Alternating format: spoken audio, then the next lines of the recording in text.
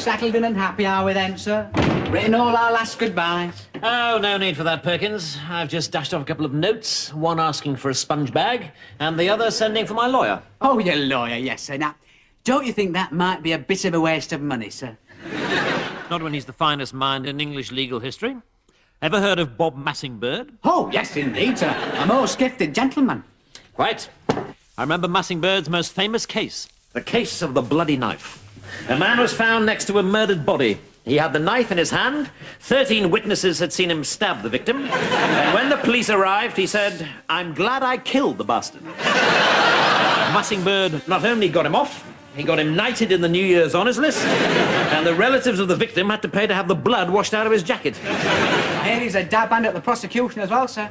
Yes, well, look at Oscar Wilde. Oh, butch, Oscar.